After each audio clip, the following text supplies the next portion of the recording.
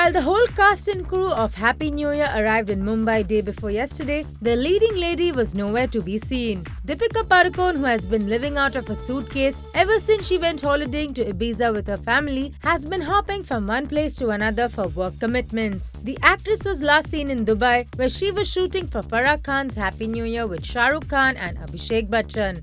And the whole crew would often hang out at SRK's mansion in Dubai. But one evening, SRK had a surprise visitor, and he was Deepika Padukone's Ramleela co-star Ranveer Singh, who flew all the way there just to spend time with his lady love. Being the gracious host that he is, SRK ensured that Ranveer and Deepika had a blast. But coming back to the question of Deepika's whereabouts, we couldn't help but wonder if the two lovebirds have taken off for a quick romantic escapade before the promotions of their film Ramleela begin.